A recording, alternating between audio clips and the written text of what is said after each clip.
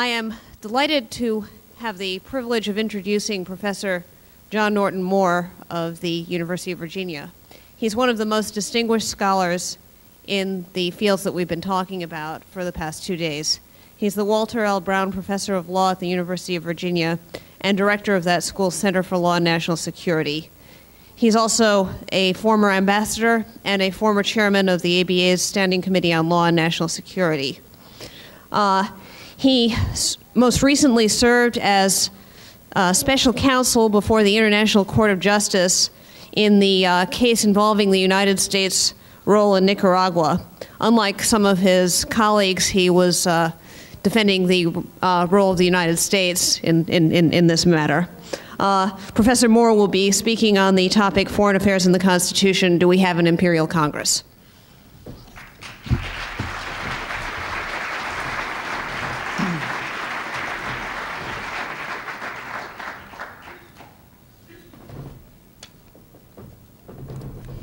Thank you, Madam Chairman. It is a privilege and a pleasure to have the opportunity to participate in this important national conference, and there is no one that I would rather relinquish time to than Judge Webster, whom I respect greatly.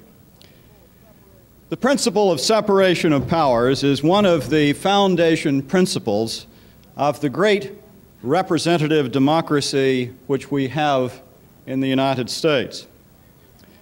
The framers wisely understood that power corrupts, and as such, one should structure the fundamental concept of the branches in ways that serve for each branch to have checks on the other branches.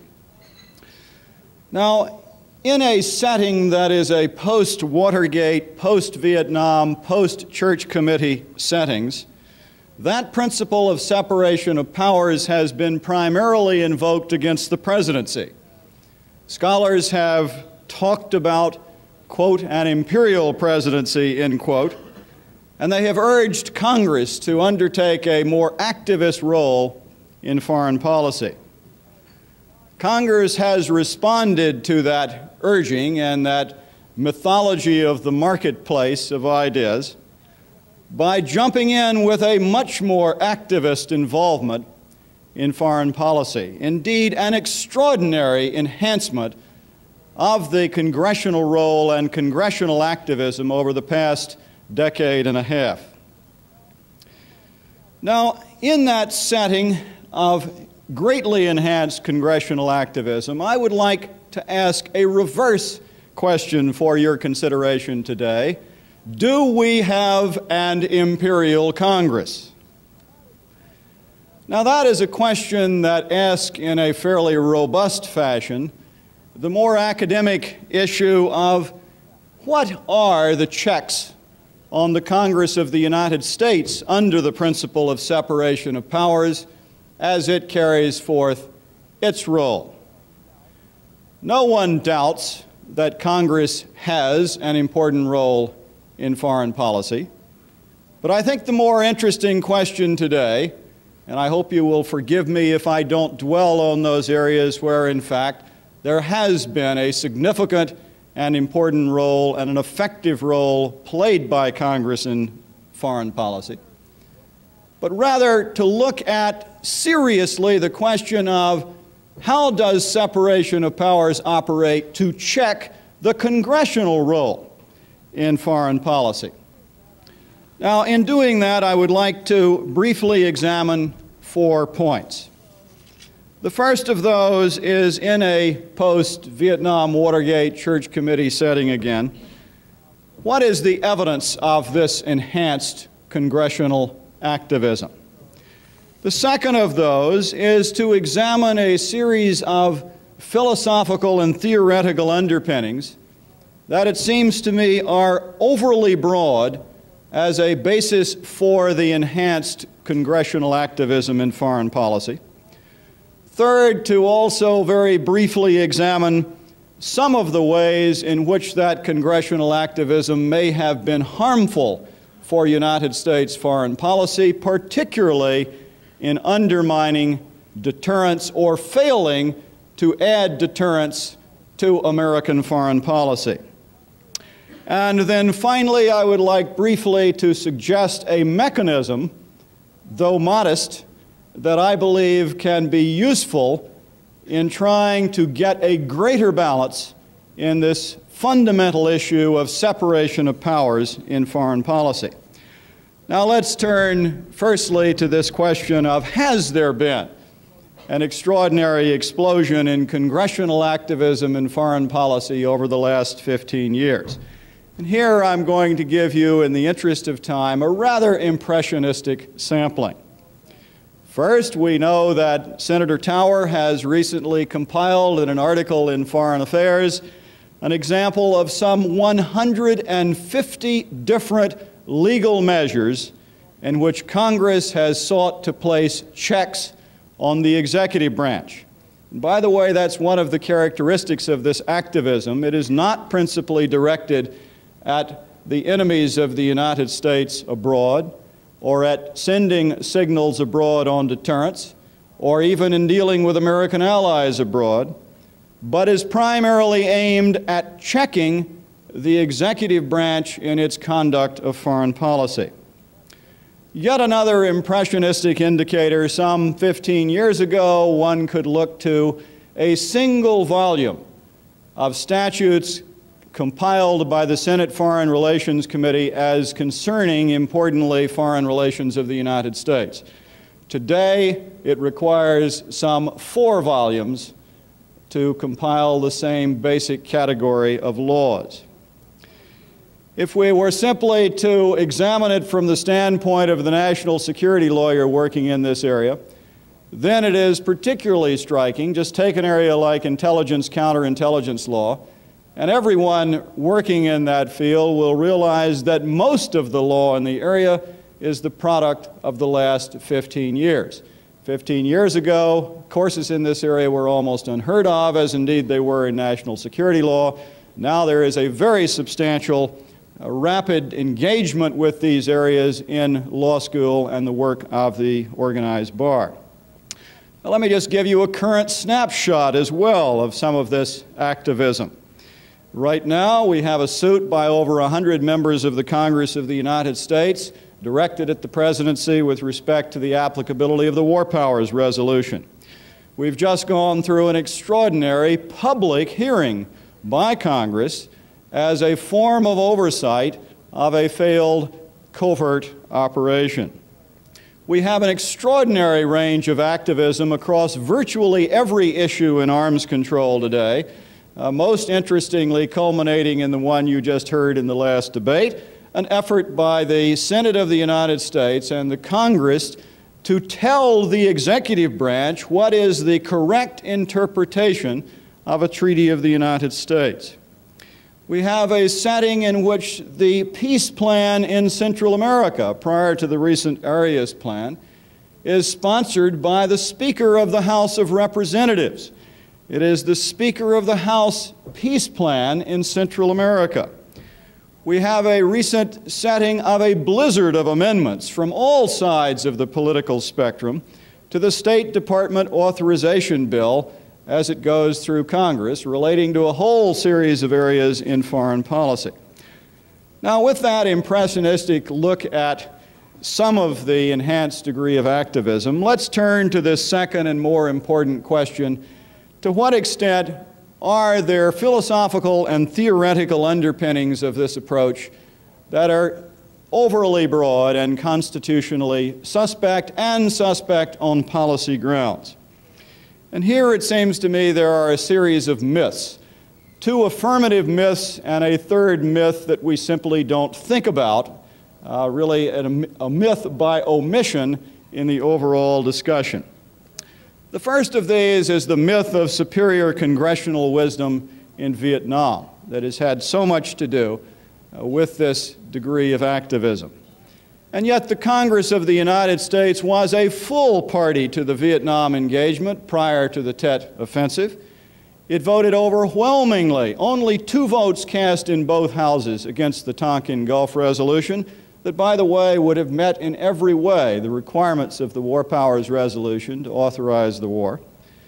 Congress, within 19 months, overwhelmingly rejected a motion by one of those members of Congress that voted against the Tonkin Gulf resolution to repeal the resolution.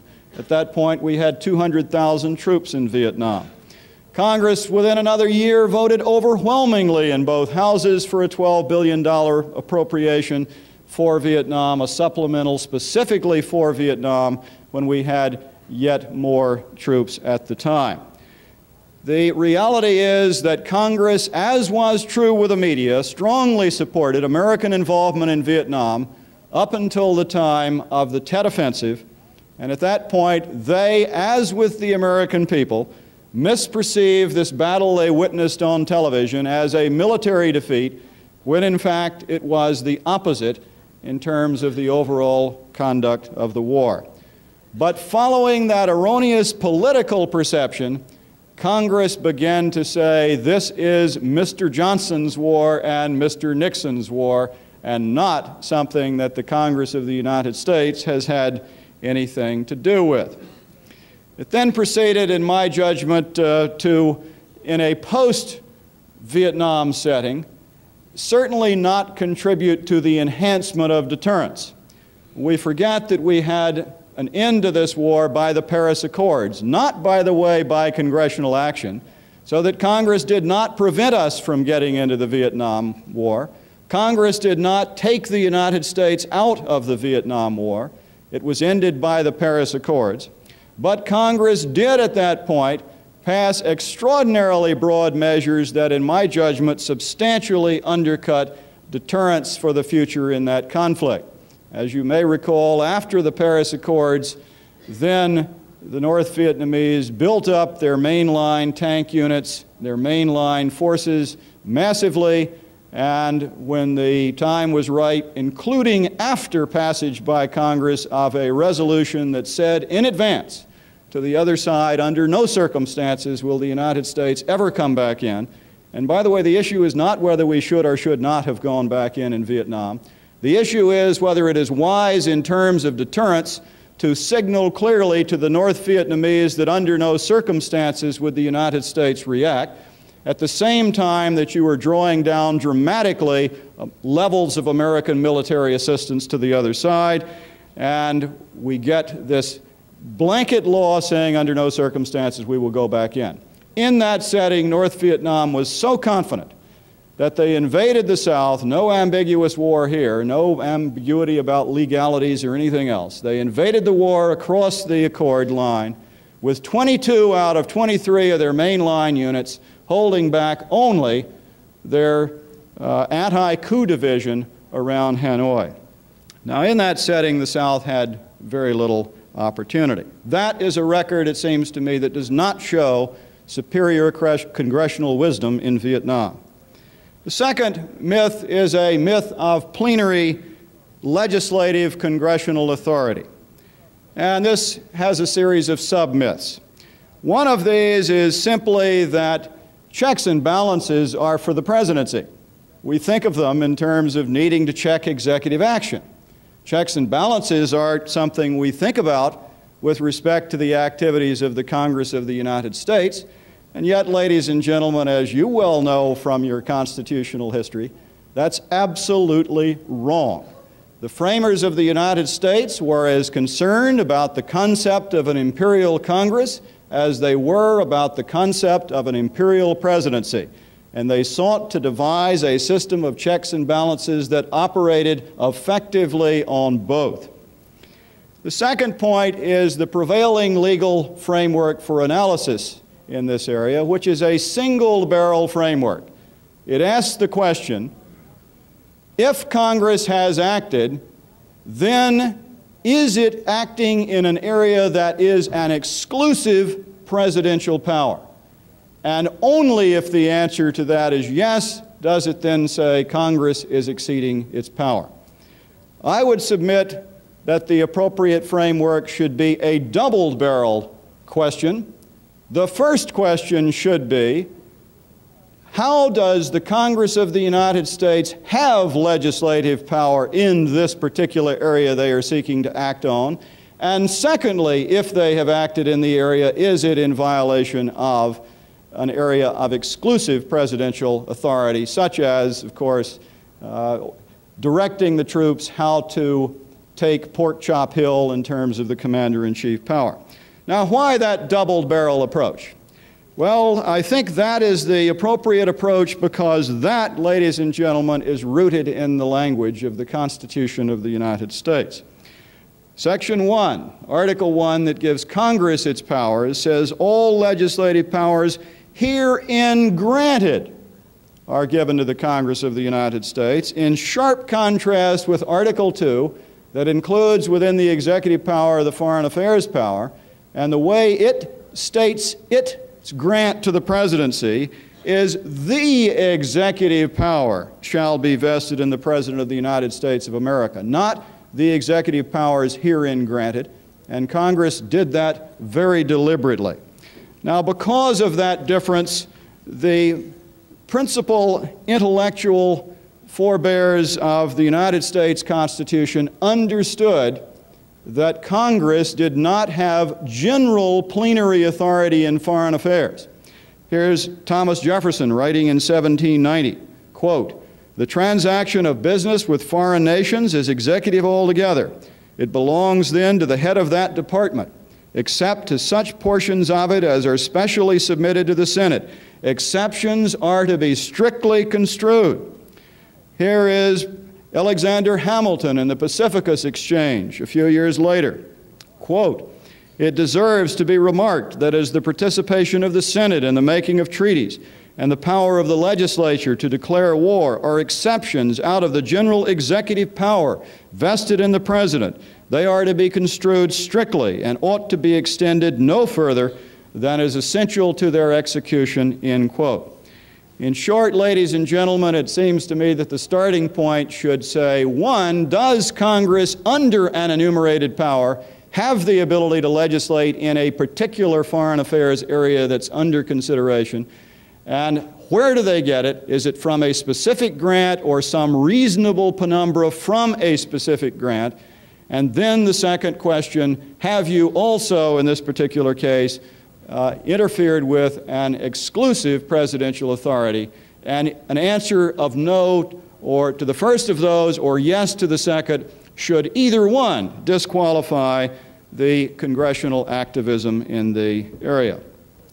Now, another myth as part of this overall assumption of plenary power is that all of this can be done A, under the necessary and proper clause, or B, under the appropriations power. But ladies and gentlemen, again, a little thought on this shows the intellectual bankruptcy of that argument.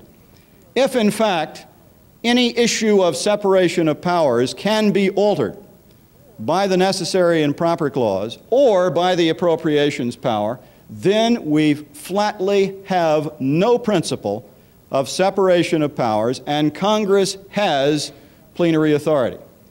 And yet that is not what the Supreme Court has held in the important cases that have dealt with this area, particularly the Myers case in 1926, where the court made exactly the same point made by Jefferson and made by Hamilton as to the difference between the grants of authority in Article I and the grants of authority in Article II. And the notion that the appropriations power can be used on everything flies in the face of a series of Attorney General opinions and the concept of unconstitutional conditions. And all you have to do, by the way, to see how silly it is apply it to the Bill of Rights. Can you really have some provision that is an obnoxiously racist provision because Congress says we can link it to the appropriations power? And the answer is no. You can neither violate the Bill of Rights nor the principle of separation of powers, wherever that line may be, by this concept of we have an appropriation power. Now, finally, we hear this expressed as an argument that Congress is the Democratic branch. Well, of course, in recent years with a capital D, that's frequently been the case. But with respect to a small d, it is not a matter of Congress being undemocratic. Of course it's a Democratic branch, but so is the executive branch. The President of the United States is the only official elected by all of the American people, elected every 4 years, and that is certainly a democratic process and one with accountability built in. So the notion that one branch is democratic and somehow the other is not in this, it seems to me, is a sham philosophical foundation. Now let's go to the third of the areas of mythology underpinning this congressional activism, and this is mythology by omission. It is a failure to ask what are the functional differences that the framers were aware of that tell us something about where each branch is likely to be most effective and what constraints there ought to be on their degree of activism. And here we note a series of very important reasons why, generally speaking, executive branch is given foreign affairs power. They include greater speed and decisiveness. Let me just give you an example here briefly. After the War Powers Resolution was passed, and after North Vietnam invaded, we had a rapid collapse of the South. President Ford wanted to evacuate some 6,000 Americans, and in the beginning of April 1985, he took an extraordinary measure of inviting the entire Senate Foreign Relations Committee to the White House and addressing a joint session of Congress to ask for authority to go in and rescue the Americans so that he would not be running afoul of the War Powers Resolution or some of the other continuing Cooper Church resolutions in the area. Congress immediately responded and says, of course, Mr. President, we'll help you on this. We agree with it. The Senate took up the issue and immediately passed a bill. The House took up the issue and immediately passed another bill. They were different bills. By the way, all of this was done under the expedited procedures of the War Powers Resolution. They then went to conference, and unfortunately they couldn't agree in conference. By that time, Saigon was being overrun, and so the President simply sent in the Marines and rescued, in a hasty operation, the remaining Americans and some other allies from South Vietnam.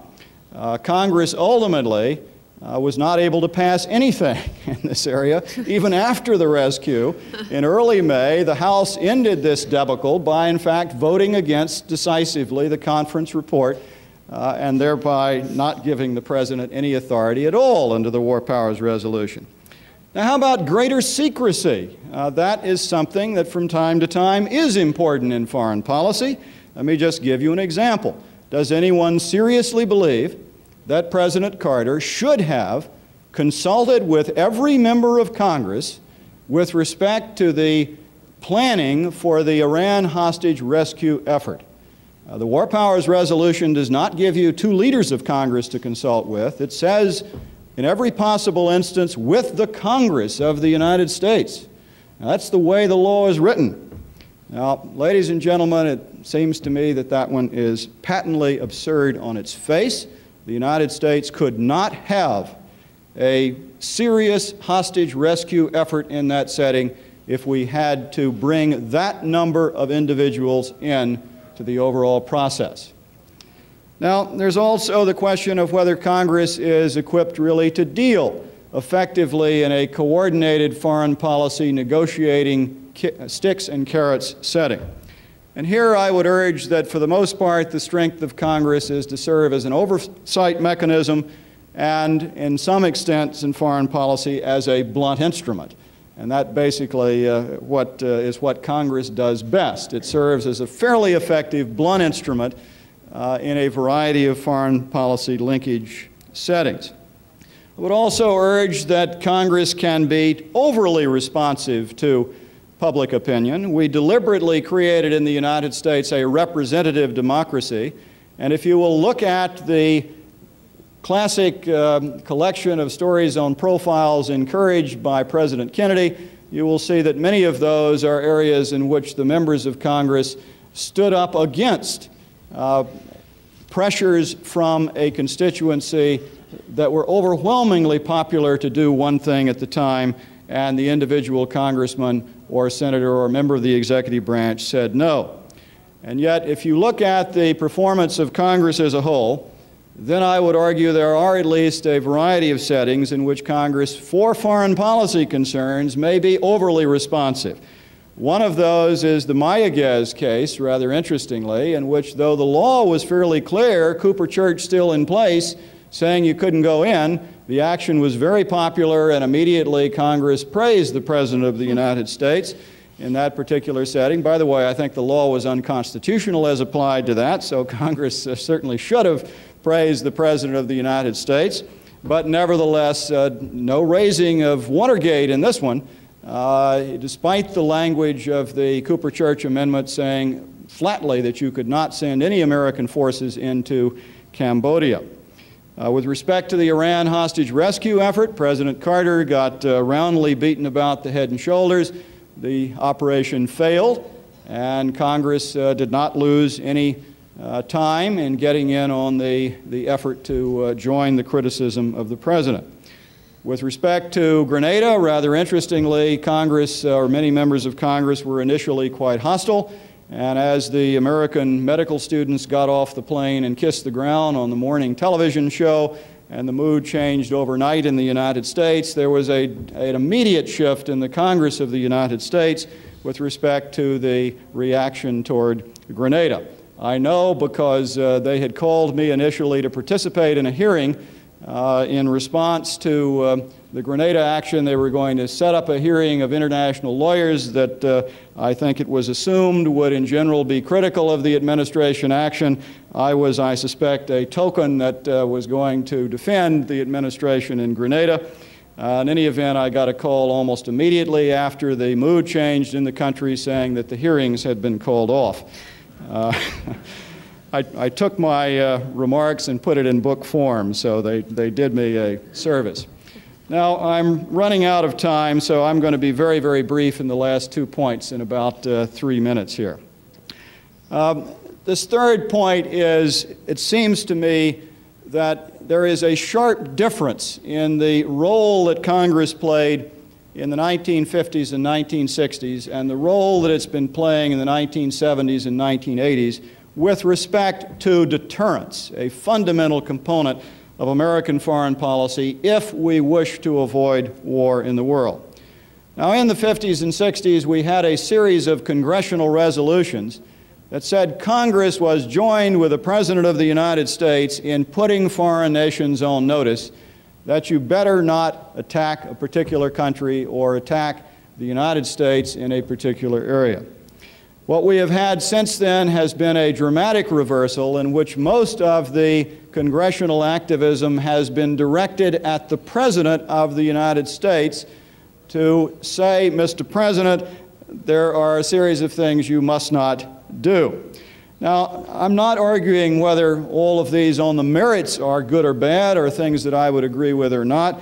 I'm simply saying that difference can have a profound effect on deterrence as one begins to signal in advance to one's adversaries a series of settings in which the presidency under no circumstances would be permitted to act. And just to give you two of these very briefly, one, the Angola setting, in which President Ford was having some success in getting the Soviets to back down in pouring in Cuban forces and supplies to the Marxist insurgents in Angola. The Clark and the Tunney amendments were passed, and immediately the airlift resumed from the Soviet Union to Angola, and we know the end of that story in terms of the numbers of Cuban expeditionary forces that were put in. Central America is another very good example. If you look at the principal role of Congress in this area, it has been to focus on United States involvement and United States response. The levels of conditionality on United States assistance to El Salvador, the kinds of support, if any, which Congress will provide for the Contras. One finds strikingly absent from that anything saying to either Cuba or to Nicaragua, stop your secret war against neighboring states, and the Congress of the United States is joined with the presidency in saying the continuation of that secret war, documented by our own congressional committees, is inappropriate, and the United States will not stand for it in the OAS region. Now, in conclusion, let me just suggest a very modest proposal as to how we might better get at the separation of powers in foreign policy rather than having the activism come solely in this area from Congress itself, passing a series of measures over the veto of the President of the United States, as was the case with the War Powers Resolution. Now, the mechanisms that exist now aren't terribly good. One mechanism, Congress just continues to do this. It examines everything. It will pass these laws. Problem with that is there's a major paradox inherent in it. Congress cannot change the principle of separation of powers or where the lines are in the Constitution. If the war power changes it one iota, the War Powers Resolution is unconstitutional insofar as it seeks to change it. And by the way, yet another paradox is in an era in which we quickly invoke the rule of law and the Watergate principle against the President of the United States, Congress continues to invoke the War Powers Resolution despite the fact that it is at least in part unconstitutional after the Chatta case.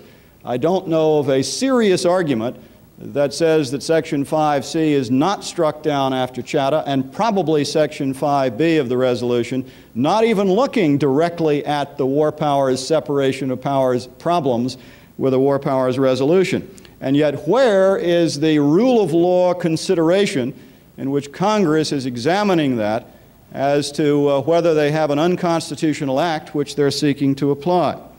There's also a problem here if Congress simply enacts its own view, infusing a potential crisis just when the nation can least afford it. Because the presidency is sworn under the Constitution to protect the constitutional powers of the presidency of the United States, just as Congress is. And if all of these legislative lines passed over presidential veto are done by Congress writing its view, then you potentially have a crisis setting in which the president must choose against an enormous brouhaha with threats of impeachment and everything else when he goes directly against Congress, or, on the other hand, accepting an erosion of his own constitutional responsibilities. Now, we could perhaps have this done in the courts, and I am in favor of appropriate cases in this area to be considered by the Supreme Court, and I am hopeful that this is one thing that will make a contribution. But I don't believe that's the ultimate answer. There are a series of case and controversy problems, political question problems. The difficulty is we'll have a focus solely on the legal issues, and it will be case by case only. All of the restraints of judicial action.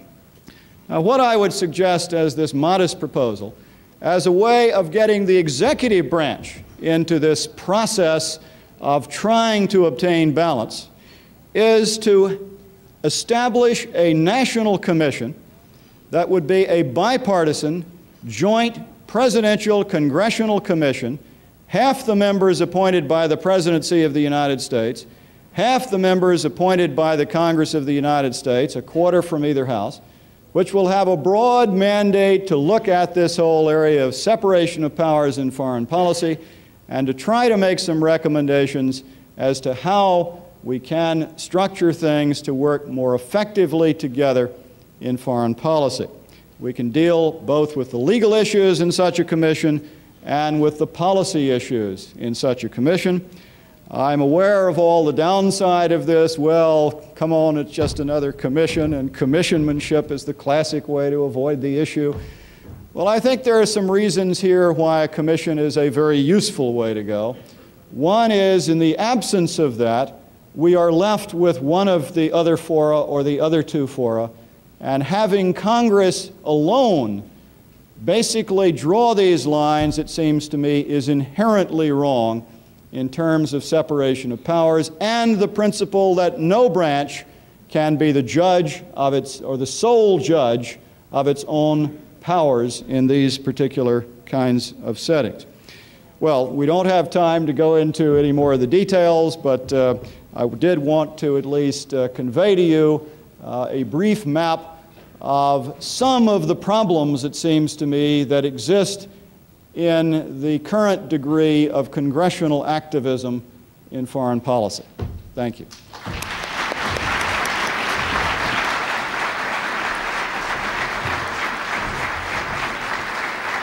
Thank you, Professor Moore. Please proceed immediately to lunch. Director Webster is here, and we want to get started as promptly as possible. Thank you.